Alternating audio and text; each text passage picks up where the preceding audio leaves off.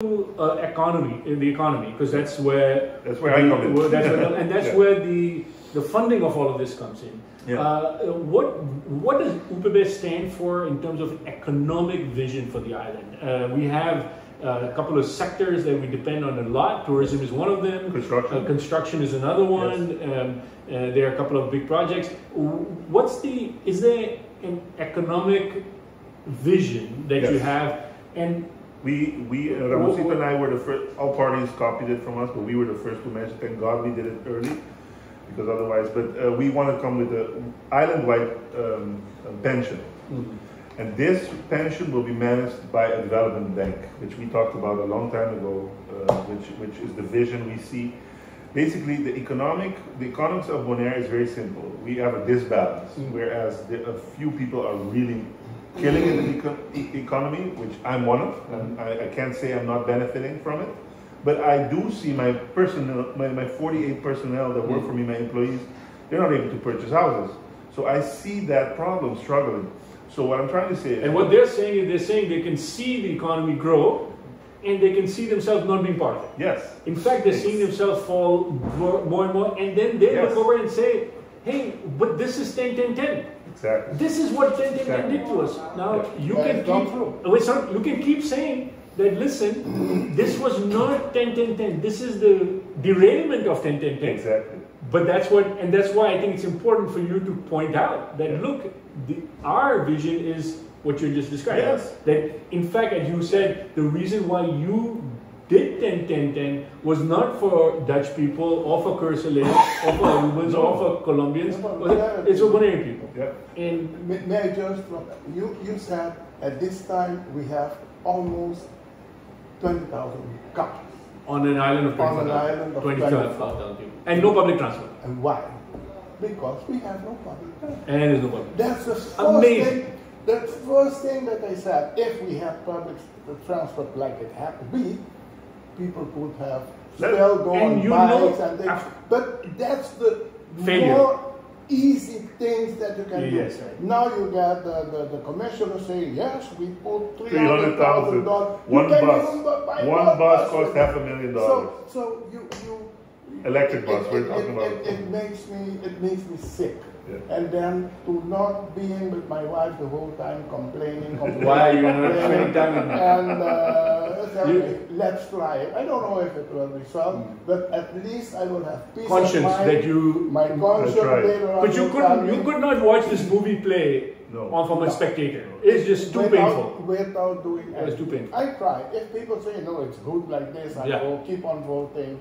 Or red or blue, perfect. My conscience. I don't. Tomorrow, don't tell me that I didn't speak up. I don't care what they say. Yeah. I don't care what my husband says. My husband. When you go upstairs, you want to be able to answer. You do that. You put it. It's not resulting. Come back and help. If they say thank you, we don't need you, like they said before, perfect. I will feel. Conscience is there. That's why I say, if we don't go back to the drawing board then with Holland and talk about all of these things, then we can decide the growth. Yeah. Then we can decide if we do a part of Bolivia, if we do the whole Bolivia. Then we have to decide now what are we going to do with Salinas, when we give it full away to those guys again, or when we say no, we want blue destination and all these things that I don't understand it quite clearly. I think most people don't understand quite clearly. Doesn't mean that it won't be good, but then we have a place that some of that we ourselves can do. Sure. Now we have a whole piece of land, we can't do anything because we gave it away and they only have there 50, 60, 30 people working. So it's silly that we don't do it. We have BOPEC, you asked about it. Yes. BOPEC has to be moved over there. The oil terminal thing that will be, is a dinosaur.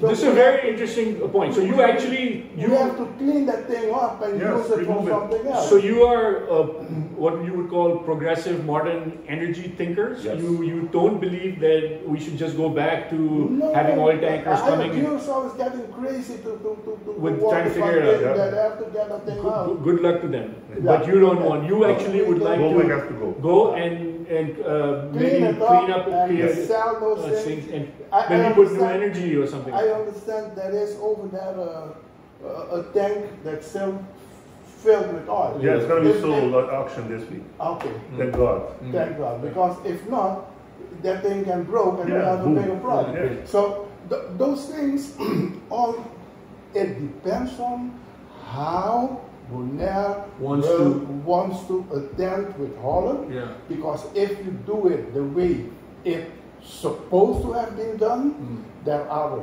lot of things that we can do tomorrow. We have to go back because the dealing with the ambtenaren and giving away everything to get things back. A friend of mine who was with me on the television said, look, Holland is doing with us like a salami. And they slice it and they take away. At the end, the salami isn't there anymore and you don't have anything to say. No. I told them we can get those slices back, but it never will be like the salami was. But at least it will be better than what we have now. So again, all those questions, all those nice things of blue destination and those theories, forget about them if you don't if the core issue is not addressed, which is the relationship with we go for the core issues. That's why I'm glad he is in, because a new generation of energy, a new perspective. Will take over every day. We have on the list a lot of new people. Yes. James is there now because we think it's not the time to change. Yeah. But James Kroon will be here to make the foundation for them to continue. So this is something James will take a backseat with you as sort of help. So you already can see a new party that is full of professionals that have a new vision, that transitions, and if you would, you, James, who have the history, you end up as sort of like senior advisors to the party. Yes. And we have others out of politics but who are helping us. So that's something to do with the party.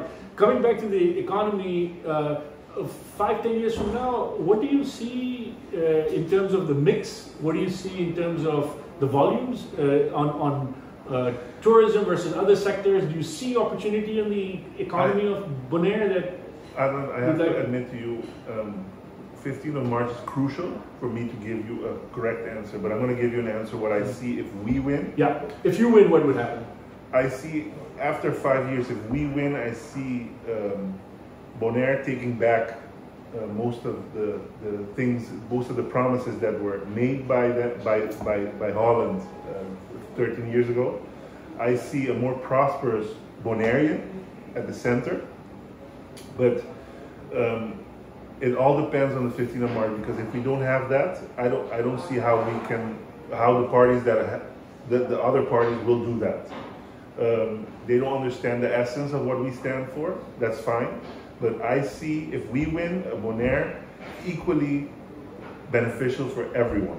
And in balance, and also with nature and development, because it's going really bad in terms of nature and development. Yeah. It's also, I know we don't have a lot of time, but nature and economics and construction are something that have to be properly balanced. And right now it's out of balance. Completely. Meaning out of balance in which areas? Okay, let me give you an example. Yeah. We have resorts here that are being built for cheaper tourism, but we're promoting blue destination for circular economy and good for nature, but we don't address the issue where they let the sand go in the ocean. Yeah.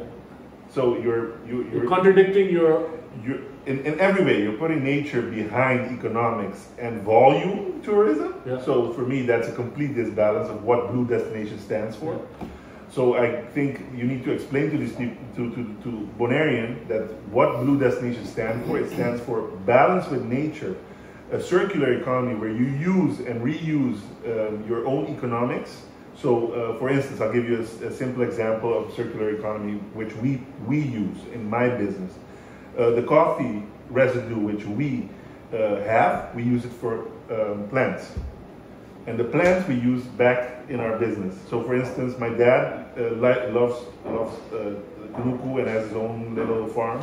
And he produces mint, he produces basil, and so he uses the leftover coffee that we use to serve. The residue you can use to grow. It's awesome fertilizer. Very good. Yeah. So that's your definite example of where, and then we should be able to use a lot of our produce waste and other things. That's a very simple example, but it already shows you that you're in a vision to go into a circular economy.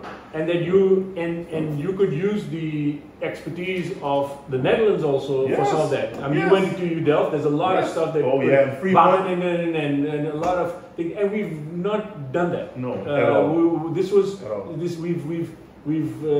This incredible resource we have in terms of the Netherlands, incredible resource we have in terms of Brussels. Yes. And we also, let's not forget one other super important thing, which is that we are a European special municipality that uses the dollar, the world's leading currency, as a thing. And what have we done with it? Nothing. Nothing. So you guys would basically say, look, we've really not. Your frustration would be that my frustration is that they didn't understand what this whole thing was about. Like that is on CNN. You see a commercial where those guys stand underneath and say, yeah, gold, and they hit. They don't know that they sit on gold. Now, we are sitting on gold and we are not using it because we didn't understand it. We went out of the structure of the Netherlands, the employees, and we continue to behave like we are in the Netherlands. We continue asking if you can help me. We can do anything instead to do what we did before 10, and then they say, no, look what happened to you because you stand up. And then don't choose politics. Do something else. What happened to you is because you choose to do it. Okay. So basically, so discourage young energy to come. They tell me, look, you did all of that, but look at the price you pay. And then don't choose it. Do something else. That's just.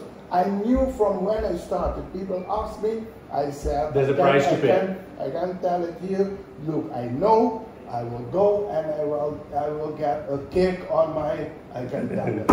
I knew that, but I did it because I believed Bonaire can do better. And this is the conversation that you had with this young man also, saying, listen. He came to me. He came to you, but you told him, hey, listen. This is not a part-time job. It's he's going to consume you. I told him also, you are one of the few Bonaireans that still owns something of that's we know that. Which by the way is another frustration that a lot of Bonaireans have is that look, everybody's making money and people are owning up the place, and I thought this was all for us, and I don't feel like I do believe that's a part of education that was missing. Yeah. Where do you come out on? So on population, we understood. On economic diversity and all that, you understood. You mentioned about a BOPEC, that a fresh, clean start over there. You mentioned something about Bolivia. Where are you on Bolivia?